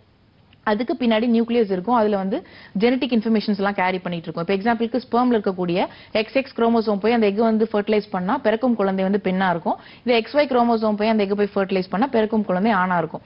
அந்த மாதிரி பாடியில வந்து பாத்தீங்கன்னா மைட்டோகாண்ட்ரியான்னு ஒரு ஸ்ட்ரக்சர் இருக்கும். அது வந்து ATPன்னு ஒரு எனர்ஜி வந்து ஸ்பெர்முக்கு கொடுக்கும். எனர்ஜி இருந்தா தானே ஸ்பெர்ம் நீந்தும் அப்படிங்கிற மாதிரி. டெயில் வந்து அதுக்கு ஸ்விம் பண்ண ஹெல்ப் பண்ணும். சோ இது வந்து நம்ம ஸ்ட்ரக்சர்னு சொல்றோம். இதெல்லாம் இன்னைக்கு மைக்ரோஸ்கோப் வந்ததுக்கு அப்புறம் கவுண்டிங் சொல்றோம், மொட்டிலிட்டி சொல்றோம், மார்பாலஜி சொல்றோம். பட் இதெல்லாம் அன்றைய காலகட்டத்திலே சொல்லி வச்சுட்டாங்க. அது எப்படின்னு பாத்தீங்கன்னா, கூறினார் ஆணினுட விந்து தானும் குறைவாக குணமாக தித்திப்பு இல்லாததாலும். அதாவது தித்திப்பு இல்லாதாலும்னா இன்னைக்கு வந்து பாத்தீங்கன்னா இன்ஃபர்டிலிட்டி அப்படின்னா செமன் அனாலிசிஸ் பண்ணும்போது கவுண்ட், மொட்டிலிட்டி, மார்பாலஜில செக் பண்ணிட்டு ஃப்ரக்டோஸ்னு ஒரு டெஸ்ட் எடுக்கிறாங்க. ஃப்ரக்டோஸ் அப்படிங்கிறது வந்து ஃப்ரூட்ல இருந்து வரக்கூடிய ஒரு சுகர் நமக்கு தெரியும். பட் அதே ஃப்ரக்டோஸ் வந்து சக்கரை சத்து வந்து செமன்ல வந்து இருக்கணும் அப்படிங்கிறது அவசியம். ஏன்னா நம்ம வந்து ஒரு ஆக்டிவா இருக்கும் அப்படின்னா நம்ம கார்போஹைட்ரேட்ஸ் தேவை. அதே கார்போஹைட்ரேட் அத்தனை மில்லியன் ஸ்பெர்மும் வந்து நீந்தி உயிரோடு இருக்கிறதுக்கு செமன்ல ஒரு மீடியமா தேவைப்படுது. சோ அந்த ஃப்ரக்டோஸ் பாசிட்டிவ்னு இன்னைக்கு சொல்றாங்க. அததான் வந்து அன்னைக்கே வந்து கூறினார் ஆணினுட விந்துதானும் குணமாக தித்திப்பு இல்லாததாலும் அப்படிங்கிற அந்த பாடலும் நமக்கு தெரியும். ஓகே, ரொம்ப அழகா சொன்னீங்க. தொடர்ந்து நம்ம பேசலாம். அதுக்கு முன்னாடி ஒரு காலர் இருக்காங்க. ஹலோ, வணக்கம். ஹலோ, வணக்கம்மா. வணக்கம் மேம். ஓகே, உங்க பேர்? கோயம்புத்தூர்ல கோமதி பேசுறேங்க. சரி கோமதி அம்மா, யாருக்காக கேட்டு தெரிஞ்சுக்க போறீங்க? எனக்காக தான் கேட்கணுங்க. எனக்கு குழந்தை இல்ல, அதனாலதான். என்ன ஏஜ் ஆகுதுமா உங்களுக்கு? 42. சரிங்கம்மா, டாக்டர் இருக்காங்க, தொடர்ந்து நம்ம கேட்டு தெரிஞ்சுக்கலாம். வணக்கம், சொல்லுங்கம்மா. வணக்கம் மேடம், கோமதி பேசுறேங்க. ஓகே, சொல்லுங்க கோமதி, என்ன ப்ராப்ளம் உங்களுக்கு? எனக்கு ஃபைப்ராய்ட் கட்டி இருக்குன்னு சொன்னாங்க மேடம். ஓகேமா, அதனாலதான் கருத்தரிக்கலீங்களா? ஆமாங்க, அதனாலதான் நிக்க மாட்டேங்குதுன்னு. ஓகே, ஏற்கனவே ஆபரேட் பண்ணி எடுத்து திருப்பி வருதா சொல்றாங்க? சரி, அதனால எப்படின்னு தெரியலங்க எங்களுக்கு. ஏற்கனவே ஆபரேட் பண்ணி எடுத்துட்டீங்களாமா? இல்லங்க மேம், அதெல்லாம் எதுவுமே செய்யலைங்க. அது செஞ்சாக்கா குழந்தை நிக்காதுன்னு சொல்லிட்டாங்க. ஓகே, எவ்வளவு சென்டிமீட்டர் இருக்குமா அது? அது சொல்லலைங்க மேடம் எங்கள்கிட்ட. ஓகே, உங்க கையில ரிப்போர்ட் இருக்காமா? இருக்குங்க. ஓகே, அதை எடுத்துட்டு நீங்க வந்து 3ஆம் தேதி கோயம்புத்தூர் கேம்ப் வந்து பாருங்க. Hotel blue star, Gandhipuram bus stand பக்கத்துல. அப்படி இப்பயே நீங்க தெரிஞ்சுக்கணும்னா கூட நீங்க அந்த ரிப்போர்ட் எனக்கு போட்டோ எடுத்து 9600000037 இந்த நம்பருக்கு வாட்ஸ்அப் அனுப்புங்க. நான் பார்த்துட்டு உங்களுக்கு இன்னைக்குள்ள உங்களுக்கு நான் ரிப்ளை பண்றேன். சரிங்க சரிங்க, ரொம்ப தேங்க்ஸ். ஓகேமா, கால் பண்ணதுக்கு ரொம்பவே நன்றி. சோ முடிஞ்சா வந்து உங்க ரிப்போர்ட்ஸை வாட்ஸ்அப் பண்ணலாம், இல்லாட்டி வந்து கோயம்புத்தூருக்கே வந்து டாக்டர் வராங்க, நீங்க நேரடியா போய் கூட கன்சல்ட் பண்ணிக்கலாம். கால் பண்ணதுக்கு ரொம்பவே நன்றிமா. சோ நம்ம வந்து மென் இன்ஃபர்டிலிட்டிக்கான ரீசன்ஸ் அதுல இன்னும் பாடல்ல என்ன சொல்றாரு, இது எல்லாமே வந்து பாத்தீங்கன்னா மதிவுரை நூல்னு சொல்லி யூகி முனி சித்தர் எழுதின பாடல் இது. இதுல என்ன சொல்றாங்கன்னா, மீறியதோர் ஜலம் மீதில் மிதந்தாலும் மிகையாக உயிரற்று இருப்பதாலும். இன்னைக்கு நம்ம மைக்ரோஸ்கோப்ல அதெல்லாம் பாக்குறோம். பட் அன்னைக்கு காலகட்டத்துல வந்து சுத்தமான நீர்ல வந்து இந்த விந்தணுக்களை விடும்போது மேல வந்து எளிதாவே கரைஞ்சு டிசால்வ் ஆயிடுச்சு அப்படின்னா அதுல வந்து ஸ்பெர்ம் கவுண்ட் இல்ல அப்படிங்கிறது, அதாவது டெட் ஸ்பெர்ம்ஸ் வந்து நிறைய இருக்கு அப்படிங்கிறது அதுல தெரியுது. அதாவது மீறியதோர் ஜலம் மீதில் மிதந்தாலும் மிகையாக உயிரற்று இருப்பதாலும் அப்படின்னா அதுல உயிரற்று இருக்கு அந்த விந்தணுக்கள் அப்படிங்கிற அர்த்தம். இது போக சீராக மூத்திரத்தில் நுரைதான் போலும் சேர்வதனால் கருவதும் தரித்திடாது. ஆண்களுக்கு வரக்கூடிய யூரினேஷன்ல வந்து நிறைய நுரை மாதிரி இருந்துச்சுன்னா அவங்களுக்கு வந்து இன்ஃபர்டிலிட்டி ஏற்படுறதுக்கு நிறைய வாய்ப்புகள் இருக்கு அப்படின்னு இந்த பாடல தெரிய வருது. இந்த மாதிரி எல்லாம் இருந்தது அப்படின்னா திடமான மங்கையர்கள் மலடே ஆவால் திறமான ஆண் மலடின் குணமிதாமே. சோ திடமான மங்கையர்கள் ஏன் ப்ளூரல்ல சொல்றாங்கன்னா, இப்ப இன்னைக்கு பாத்தீங்கன்னா மேரேஜ் ஆகி ஒரு குழந்தை இல்லை அப்படின்னா ஒரு டைவர்ஸ் பண்ணிட்டு இன்னொரு பெண்ணை கல்யாணம் பண்றாங்க. பட் பிரச்சனை வந்து அந்த ஆணுக்கு இருக்கும்போது மங்கையர்கள்னு ப்ளூரல்ல போட்டிருக்காங்க அந்த பாடல்ல. சோ காரணம் வந்து எத்தனை மேரேஜ் பண்ணாலும் எத்தனை பெண்களோ வந்து நீங்க திருமணம் பண்ணாலும் கரு வந்து தரிக்காது. இதுதான் வந்து ஆண் மலரோட குணம் அப்படின்னு சொல்லி இந்த பாடல் நமக்கு தெரியும். ஓகே, சோ நம்ம தொடர்ந்து பேசலாம். ஒரு காலர் இணைப்புல இருக்காங்க. ஹலோ கீர்த்தனா, இணைப்புல தான் இருக்கீங்க. ஹலோ, சொல்லுங்க கீர்த்தனா, யாருக்காக கேட்டு தெரிஞ்சுக்க போறீங்க? எனக்காக தாங்க மேம் கேட்கணும். என்ன ஏஜ் ஆகுதுமா உங்களுக்கு? எனக்கு 27 ஆகுதுங்க. சரிங்க, டாக்டர் இருக்காங்க, தொடர்ந்து உங்க சந்தேகங்களை கேட்கலாம். Ma'am good morning ma'am. Good morning, சொல்லுங்கம்மா. எனக்கு முதல் குழந்தை இருக்குங்க மேம், அவளுக்கு 6 இயர்ஸ் ஆச்சுங்க. இப்போ ஒரு 5 மந்த்ஸ்க்கு முன்னாடி கன்சீவா இருந்து குழந்தை வளர்ச்சி இல்ல அப்படின்னு சொல்லிட்டு அபார்ஷன் பண்ண சொன்னாங்கன்னு சொல்லி அபார்ஷன் பண்ணிட்டாங்க மேம். அபார்ஷன் பண்ணதுக்கு அப்புறம் இப்போ இந்த 2 மந்த்ஸா வந்து பாத்தீங்கன்னா 15 டேஸ்க்கு ஒருக்கா 20 டேஸ்க்கு ஒருக்கா பீரியட்ஸ் ஆயிட்டு இருந்ததுங்க. அதுக்கப்புறம் கொஞ்சம் நார்மல் ஆயிருச்சு. இப்ப போன மாசத்துல இருந்து கரெக்டா இருக்குங்க மேம். ஏதாவது ப்ராப்ளம் இருக்குங்களா? இன்னொரு குழந்தைக்கு ஏதாவது பிரச்சனை பண்ணுங்களாங்க மேம்? இன்னொரு குழந்தை பெற்றெடுக்கிறதுக்கு முன்னாடி மினிமம் வந்து ஒரு 6 months வெயிட் பண்ணுங்க. அதுக்குள்ள உங்களோட பீரியட்ஸ் வந்து நார்மல் ஆகணும். ஃபர்ஸ்ட் 15 days ஒருக்கெல்லாம் பீரியட்ஸ் வரக்கூடாது. கரெக்டா 28 அல்ல 30 days ஒருக்க ரெகுலரா சைக்கிள் வந்து 6 months சைக்கிள் வந்ததுக்கு அப்புறமா நீங்க ட்ரை பண்ணீங்கன்னா எந்த ப்ராப்ளம் இருக்காது. அப்படி இல்ல எனக்கு இரகுலர் பீரியட்ஸா இருக்கு, 15 நாளைக்கு ஒருக்க வருது, ஓவர் ப்ளீடிங்கா இருக்கு, கட்டி கட்டியா வருது, இந்த மாதிரியான பிரச்சனைகள் இருக்கும்போது கண்டிப்பா நீங்க ஒரு தடவை கர்ப்பப்பை வந்து கிளீன் பண்றதுக்கான மெடிசன் எடுத்துக்கோங்க. அதாவது யூட்ரஸ் கிளென்சிங் அப்படின்னு பாத்தீங்கன்னா இதுல நம்ம எந்த ஒரு ஸ்கேன் போட்டு எடுத்து டைமே வேஸ்ட் பண்ண தேவையில்ல.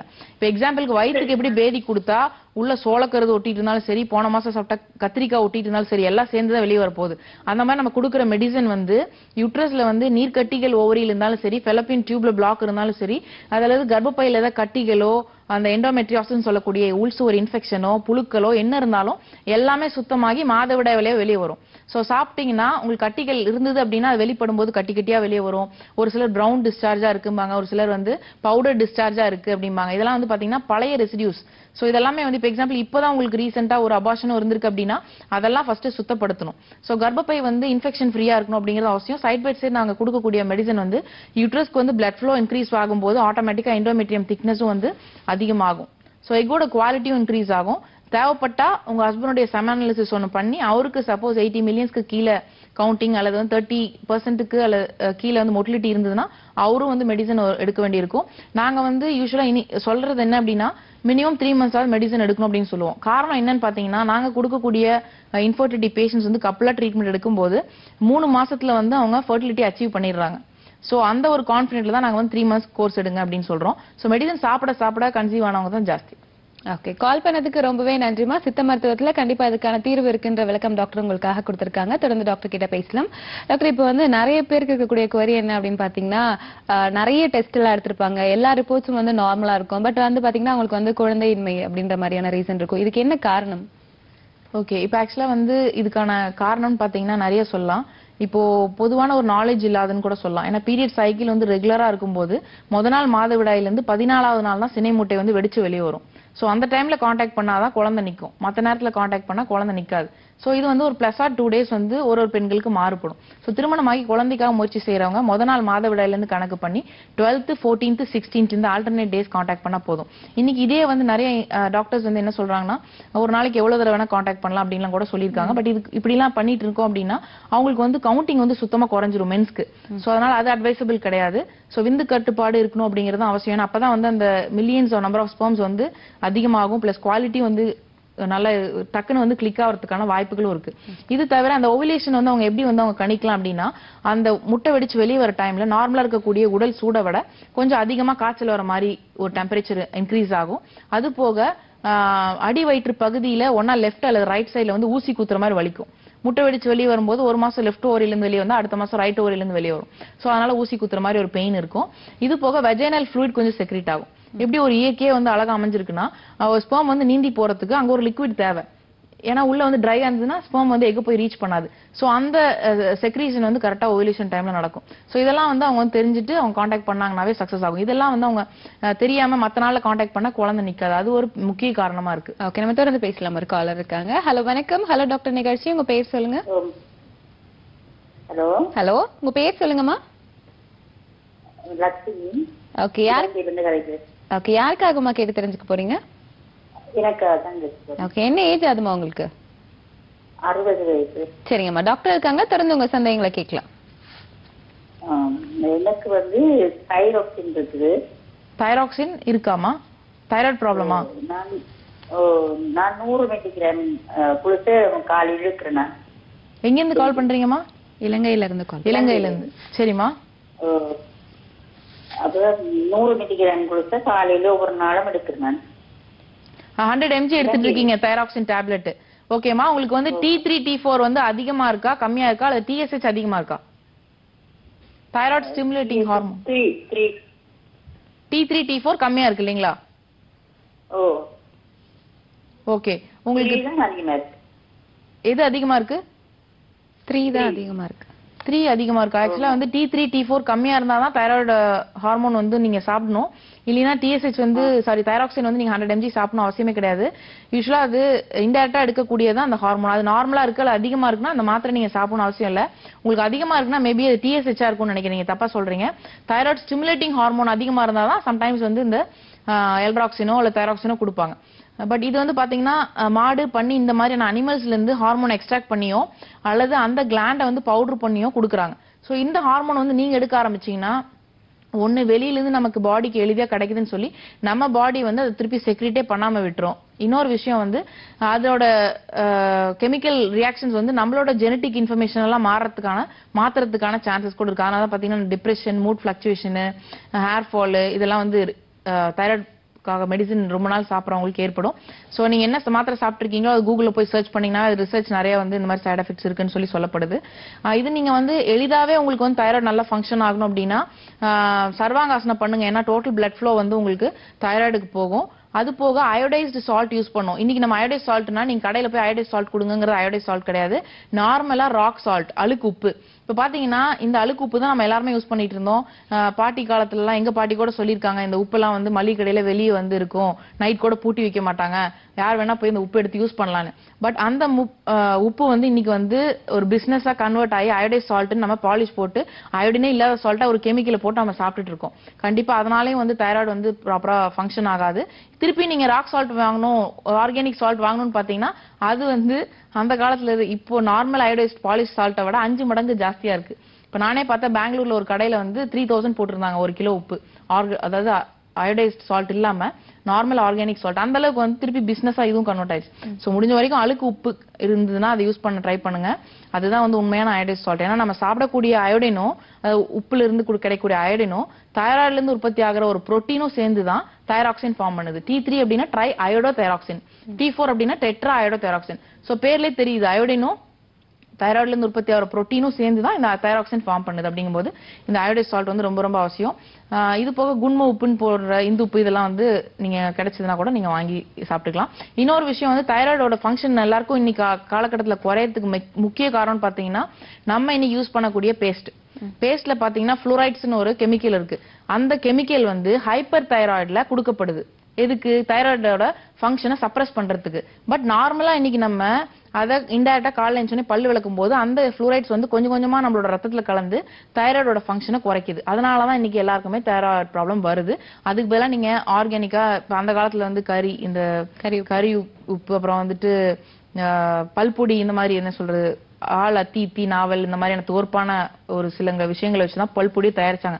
அது கூட இன்னைக்கு நாட்டு மருந்து கடைகள்ல வந்து எளிதா கிடைக்குது. அந்த மாதிரி எல்லாம் வாங்கி யூஸ் பண்ணோம்னாவே நமக்கு முக்காவாசியான டென்டல் ஹெல்த்தோட நின்னா கூட பரவாயில்ல. பேஸ்ட் உள்ளுக்கு போய் நம்மளோட தைராய்டு லெவலையும் குறைக்கும், பிளஸ் உள்ள இருக்கக்கூடிய அதர் ஃப்ளூரைட்ஸ் வந்து உங்களுக்கு நியூரோ டிரான்ஸ்மிட்டர்ஸ் எல்லாம் குறைக்கும். இன்னும் காம்ப்ளிகேட்டட் ப்ராப்ளம்லாம் கூட போயிட்டு இருக்கு இல்லையா?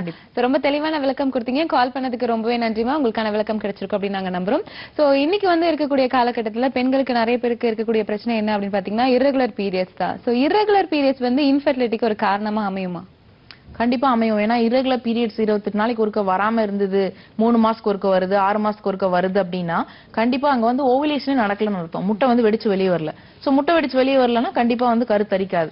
சோ அதனால வந்து ரெகுலர் பீரியட்ஸ் இருந்தாதான் ஹெல்த்தி மென்சுரேஷன் அர்த்தம். இன்னும் ஒரு சிலர் பாத்தீங்கன்னா irregular periods இருக்கு, நான் வந்து ஏதோ ஒரு கான்ட்ராசெப்டிவ் பில்ஸ் கருத்தர மாத்திரை போட்டு வர வைக்கிறாங்க. பட் அந்த மாதிரி பீரியட்ஸ் வந்து பிளட் வேணா வெளியே வருமே ஒழிய உள்ளுக்கு வந்து ஓவுலேஷனே நடக்காது. ஜஸ்ட் இந்த நான் சொன்ன எண்டோமெட்ரியம் திக்னஸ்னு ஒன்று வளரும். குழந்தை தங்கினா குழந்தைய வளர்க்கும், குழந்தை தங்கலன்னா மென்சுரேஷன்ல கரைஞ்சு வெளியே வரும். சோ அந்த எண்டோமெட்ரியம் திக்னஸ் மட்டும் தான் ஸ்ப்ரெட் அவுட் ஆயிட்டு இருக்குமே ஒழிய முட்டையோட ஓவுலேஷனே நடக்காது. அதனாலதான் வந்து பாத்தீங்கன்னா PCOD கண்டிஷன்ல என்னதான் கான்ட்ராசெப்டிவ் பில்ஸ் போட்டு பீரியட்ஸ் வர வச்சாலும் திருமணத்துக்கு அப்புறம் குழந்தை நிக்கிறது இல்ல. காரணம் அங்க ஓவுலேஷனே தடப்பட்டுருச்சு. ஓகே, நம்ம தொடர்ந்து பேசலாம். ஒரு காலர் இணைப்புல இருக்காங்க. ஹலோ டாக்டர், வணக்கம். உங்க பேர் சொல்லுங்க. மேடம். ஓகே, யாருக்காகமா கேட்டு தெரிஞ்சுக்க போறீங்க? எனக்காக தான் மேடம் கேட்கணும். ஓகே, என்ன ஏஜ் ஆகுதுமா உங்களுக்கு? எனக்கு 32 ஆகுது. சரிங்கம்மா, டாக்டர் இருக்காங்க, தொடர்ந்து பேசலாம். வணக்கம் டாக்டர். வணக்கம், சொல்லுங்கம்மா. நான் உமாவீஸ்வரன் சென்னையிலிருந்து பேசிட்டு இருக்கேன். எனக்கு 10 இயர்ஸா குழந்தை இல்ல. ஓகேமா. ரெகுலரா பீரியட்ஸ்லாம் ரெகுலரா தான் வந்துட்டு இருக்கு. சரிம்மா. நான் 22 இயர்ஸ்ல செக் பண்ணும்போது எனக்கு ஒரு டியூப் பிளாக்கா இருந்தது. ஓகே. Pcod இருந்தா சொன்னாங்க. அதுக்கப்புறம் இதை பத்தி டாக்டர் கிட்ட எதுவும் போகாம அப்படியே விட்டுட்டேன். இப்போ 32 இயர்ஸ் ஆயிடுச்சு. சரிம்மா.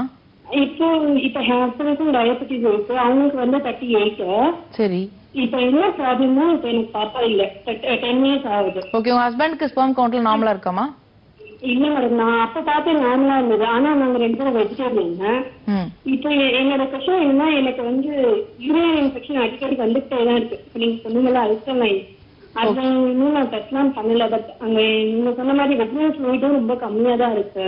ஓகேமா, அதாவது உங்களுக்கு வந்து அசிடிக் நேச்சர் இருக்கு, வெஜினல் ஃப்ளூயிட்னு சொல்லிருக்கீங்க ஒண்ணு. ரெண்டாவது ஃபெலோப்பியன் டியூப்ல பிளாக் இருக்குன்னு ஒரு சைடு சொல்லிருக்கீங்க. சோ ஒரு சொல்லுங்கம்மா. ஓகே, இப்போ ஆக்சுவலா ஃபெலோப்பியன் டியூப்ல ஒரு சைடு பிளாக் இருந்ததுன்னா 1 மாசம் விட்டு 1 மாசம் தான் கருத்தரிக்கிறதுக்கான வாய்ப்பு இருக்கு. ஒரு வருஷத்துல ஆல்டர்னேட் மந்த்ஸ் 6 மாசம் மட்டும் தான் உங்களுக்கு நேச்சுரலா கன்சீவ் ஆக சான்சஸ் இருக்கு, ஒரு சைடு டியூப் பிளாக் இருந்ததுன்னா. ஏன்னா 1 மாசம் வந்து லெஃப்ட் ஓவரியில இருந்து எக் ரிலீஸ் ஆச்சுன்னா அடுத்த மாசம் லெஃப்ட் ஓவரி வேலை செய்யுது, ரைட் ஓவரியில இருந்து வெளியே வரும். சோ இந்த பிளாக்கையும் வந்து கிளியர் பண்றதுக்கான அருமையான மருந்துகள் இருக்கு. நான் சொன்ன மாதிரி நம்ம கொடுக்கக்கூடிய மெடிசன்ஸ் வந்து யூட்ரஸ் ஃபுல்லாவே கிளென்ஸ் அவுட் ஆயிடும். அப்போ வந்து ஃபெலோப்பியன் டியூப் பிளாக் வந்து ஃபர்ஸ்ட் எதனால ஏற்படுதுன்னு பாத்தீங்கன்னா, முன்னாடி வந்து உங்களுக்கு கன்சீவ் ஆகி ஏதோ ஒரு காரணத்தினால டிஎன்சி பண்ணி அபார்ட் பண்ணிருப்பாங்க, அந்த டிஷ்யூஸ் வந்து போய் டியூப்ல போய் அடைக்கிறதுக்கான வாய்ப்புகள் இருக்கு. இது போக மென்ஸ்ட்ரல் பிளட் ரிவர்ஸ் ஆவறதுனால, ஃபார் எக்ஸாம்பிளுக்கு வந்து பீரியட்ஸ் டைம்ல கான்டாக்ட் பண்றது, அல்லது வந்து பாத்தீங்கன்னா பீரியட்ஸ் வந்து நான் ஃபங்க்ஷன் அட்டெண்ட் பண்றேன் அப்படின்னு சொல்லி தற்சமயத்துக்கு ப்ரொஜெஸ்டின் இந்த மாதிரி டேப்லெட்ஸ் போட்டு நிறுத்தி வைக்கிறது, இந்த மாதிரி ஆகும்போது பிளட் வந்து ரிவர்ஸ் ஆகும். அப்போ டியூப்ல எல்லாம் போய் பிளாக்ஸ் ஃபார்ம் ஆகிறதுக்கு வாய்ப்பு இருக்கு. எண்டோமெட்ரியோசிஸ் கண்டிஷன், அதாவது கர்ப்பப்பை உள்சுவன் சொல்லக்கூடிய எண்டோமெட்ரியத்துல ஏதாவது இன்ஃபெக்ஷன் இருந்ததுன்னா எக்ஸஸ் டிஷ்யூ growth வரும். அந்த எக்ஸஸ் டிஷ்யூ போய் டியூப்ல போய் பிளாக் ஆகிறதுக்கு சான்சஸ் இருக்கு.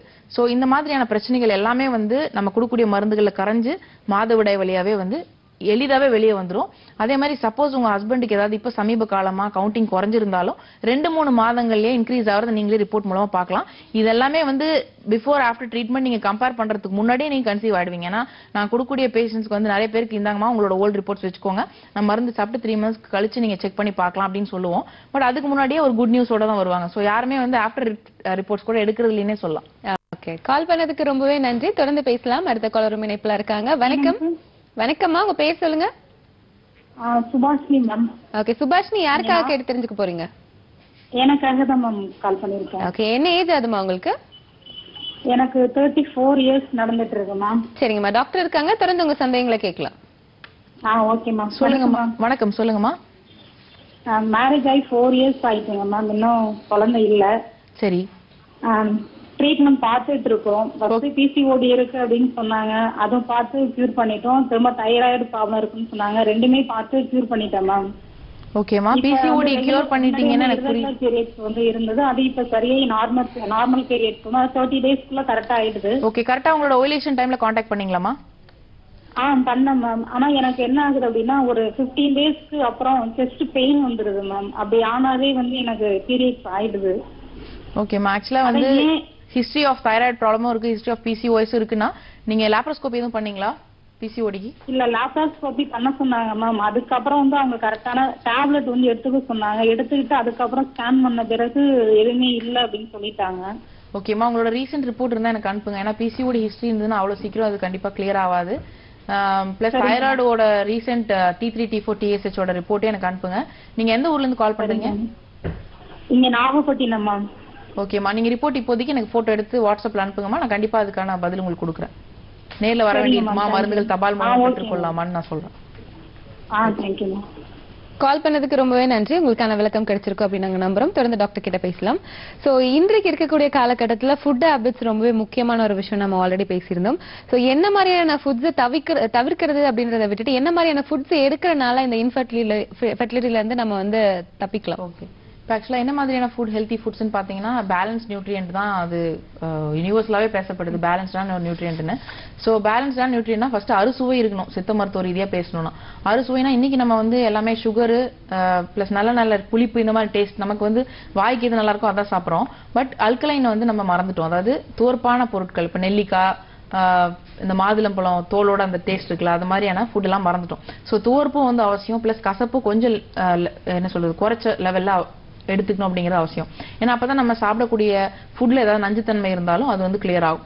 ஸோ அறுசுவையா எடுக்கிறதுல நம்ம இன்னைக்கு மறந்த ஒரு சுவைன்னு பாத்தீங்கன்னா கசப்பு துவர்ப்பும். இது கொஞ்சம் கொஞ்சம் உங்களோட உணவுகளை ஆட் பண்ணிக்கலாம். ஆண்களா இருந்தாங்கன்னா கசப்பு ஜாஸ்தி எடுக்கக்கூடாது, எடுத்தாங்கன்னா கவுண்டிங் குறையும், ஸ்பெர்ம் கவுண்டிங். இப்போ எக்ஸாம்பிளுக்கு வந்து பாவக்காய் ஜூஸ் குடிக்கிறது, அப்புறம் அருகம்புல் ஜூஸ், வேப்பம் கொழுந்து நல்லதுன்னு சொல்லி சாப்பிடுறது, இப்பெல்லாம் சாப்பிட்டா கவுண்டிங் ஸ்பெர்ம் கவுண்ட் குறையும். சோ அதனால என்னைக்கோ மாசத்துல ஒரு நாள் கொஞ்சம் கொஞ்சம் எடுத்து கர்ப்பமா யூஸ் பண்ணிக்கலாம்.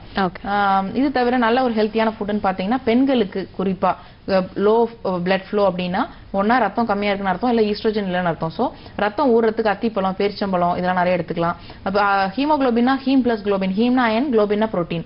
சோ இரும்பு சத்து புரத சத்து சேர்த்து தான் சாப்பிடணும். அதனால அந்த காலகட்டத்துல இருந்தே அழகா கீரைனா பருப்பு கீரை செய்வாங்க. சோ பருப்புல இருக்கிற புரோட்டீனும் கீரையில் இருக்கக்கூடிய அயனும் சேர்ந்து தான் ஹீமோகுளோபின் ஃபார்ம் ஆகும். இல்லையா நான் வெஜிடேரியனா இருந்தாங்கன்னா முருங்கீரையில முட்டையோட ஊத்தி நான் பாத்திருக்கேன். சோ முட்டைனா உங்களுக்கு வந்து புரோட்டீன் இருக்கு, இரும்பு இந்த முருங்கைக்கீரையில வந்து இரும்பு சத்து அதிகமா இருக்கு. சோ ரெண்டும் சேர்ந்து அயன் கண்டென்ட் வந்து ஹீமோகுளோபின் டோட்டலா இன்க்ரீஸ் ஆகும். நம்ம ஃபுட் பத்தி தொடர்ந்து பேசலாம். அதுக்கு முன்னாடி ஒரு காலர் இருக்காங்க. ஹலோ வணக்கம். ஹலோ டாக்டர் நிகழ்ச்சி. அன்பரசி யாருக்காக கேட்டு தெரிஞ்சுக்க போறீங்க?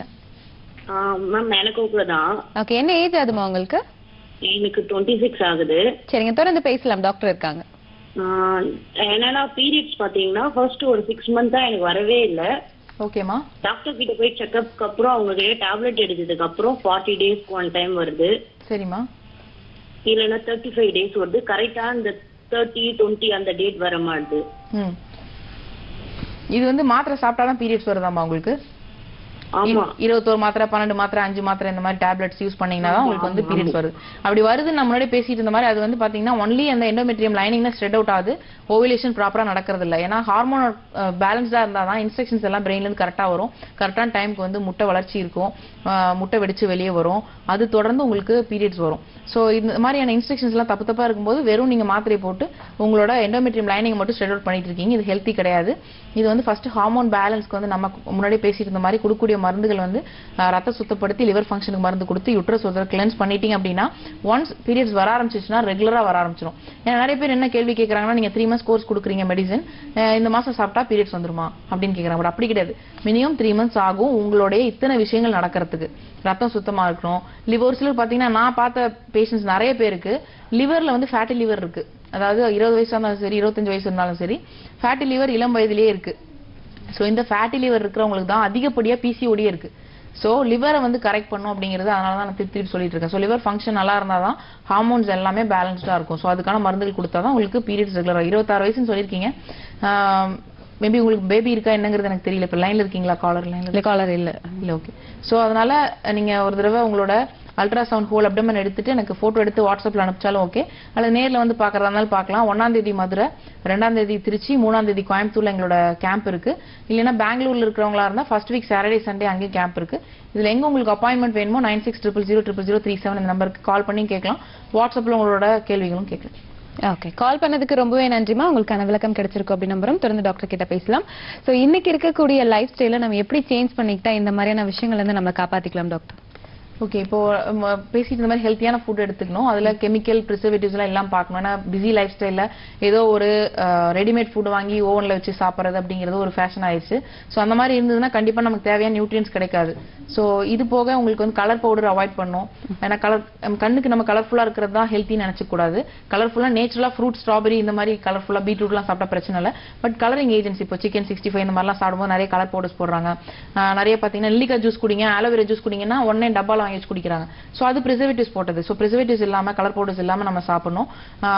இன்னொரு விஷயம் வந்துட்டு கொஞ்சமாவது ஆர்கானிக்கா இருக்கணும். இப்ப பாத்தீங்கன்னா எல்லாமே வந்து கெமிக்கல் ரீதியா மாறிடுச்சு. ஆர்கானிக்னா இப்போ ஒரு கீரை கடைக்கு போய் நீங்க வாங்கினீங்கன்னா கூட ஃப்ரெஷ்ஷா இருக்கிற லீஃப் வாங்கக்கூடாது. ஏன்னா அதெல்லாம் பெஸ்டிசைட்ஸ் அடிச்சிட்டாங்க ஆல்ரெடி. சோ ஓரறிவு ஈரறிவு ஜீவனுக்கு கூட தெரியுது அந்த இலையில வந்து பெஸ்டிசைட்ஸ் அடிச்சிருக்காங்க, நம்ம சாப்பிடக்கூடாது. பட் மனுஷங்க நம்ம வந்து 6 அறிவு 7ஆம் அறிவுலாம் டச் பண்ணணும்னு நினைக்கிறோம். பட் நம்ம வந்து என்ன பண்றோம்னா பெஸ்டிசைட்ஸ் அடிச்சு பல இருக்கிற கீரை தான் வாங்கி சாப்பிடுறோம். அந்த மாதிரி ஆர்கானிக் எல்லாம் தெரிஞ்சு ஓரளவுக்கு சாப்பிடலாம். பிளஸ் மில்லட்ஸ் நிறைய ஆட் பண்ணிக்கலாம். ஏன்னா நம்ம வந்து ரைஸ்ல வந்து பாலிஷ் ரைஸ்ல சுத்தமா ஒண்ணுமே இல்லை. சக்கரை சாப்பிடுறது ஒண்ணுதான், குக்கர்ல வச்சு வெள்ளை கலர் ரைஸை பாலிஷ் போட்டு சாப்பிடுறது ஒண்ணுதான். அதனால சக்கரை விதையே வருது. சோ பச்சரிசியா இருந்தாலும் சரி, புழுங்கல் அரிசியா இருந்தாலும் சரி, கைக்கூத்தல் அரிசி கொஞ்சமாவது அந்த மீசோ கார்ப், எண்டோ கார்ப் நிறைய லேயர்ஸ் இருக்கும் நெல்லுல. அது வந்து எண்டோ கார்போட சேர்த்து நம்ம சாப்பிடும் போது தான் இமீடியட்டா போய் சுகர் ரத்தத்துல கலக்காம கொஞ்சம் கொஞ்சமா உங்களுக்கு வந்து ரிலீஸ் ஆகும் குளுக்கோஸ். சோ அந்த மாதிரி பார்த்து அது லோ கிளைசிமிக் இண்டெக்ஸ்னு சொல்லுவாங்க. சோ அந்த மாதிரி நீங்க கைக்குத்தல் அரிசி எடுத்துக்கலாம். எதா இருந்தாலும் வடிச்சு தான் சாப்பிடணும். மில்லட்ஸ் வந்து பாத்தீங்கன்னா குதிரைவாளி, சாமை, சோள அரிசி இந்த மாதிரிலாம் நிறைய இருக்கு. இப்போ இன்னைக்கு எனக்கு தெரிஞ்சு அப்பெல்லாம் 200-250 வகையான அரிசிகள் கூட இருந்திருக்கு நான் கேள்விப்பட்டிருக்கேன். இன்னைக்கு இப்போ நான் போய் பார்க்கக்கூடிய மார்க்கெட்ல 10 அரிசி தான் கிடைக்குது, இன்க்ளூடிங் ஜவ்வரிசி. ஸோ அதெல்லாமே நீங்க ஒன்னா அரைச்சு வச்சு புட்டாகவோ அல்லது தோசை இட்லி மாதிரி கூட செஞ்சு சாப்பிட்டுக்கலாம். இதெல்லாம் ஒரு ஹெல்த்தியான ஒரு விஷயமா இருக்கும். பிளஸ் ஆணா இருந்தாலும் சரி பெண்ணா இருந்தாலும் சரி உடலோட உஷ்ணத்தை கண்டிப்பா கண்ட்ரோல் பண்ணும். வாரத்துல ஒரு தடவை ஆயில் பாத், உச்சந்தலையில இருந்து உள்ளங்கால் வரைக்கும் நல்லெண்ணெய் தேய்ச்சி குளிக்கணும். அதுவும் ஃபேன்சி என்ன கேக்குறாங்கன்னா கோகனட் ஆயில் அப்ளை பண்ணுமா, ஆலிவ் ஆயிலா, அப்படி இப்படின்னு ஆல்மண்ட் ஆயிலான்னு கேக்குறாங்க. சோ நல்லெண்ணெய் தான் பெஸ்ட் இருக்கிறது. ஓகே, சோ இன்னைக்கு நிகழ்ச்சியில இன்ஃபர்டிலிட்டிக்கு என்னென்ன காரணங்கள், இதுக்கு எப்படி தீர்வு, லைஃப் ஸ்டைல எப்படி நம்ம மாத்திக்கணும், என்னென்ன மாதிரியான ஃபுட்ஸ் நம்ம எடுத்துக்கணும், இந்த மாதிரி நிறைய கேள்விகளுக்கு ரொம்ப தெளிவான விளக்கம் கொடுத்தீங்க. ரொம்பவே நன்றி டாக்டர். நேயர்களே, மீண்டும் மற்றொரு நிகழ்ச்சியில் சந்திக்கலாம். நன்றி.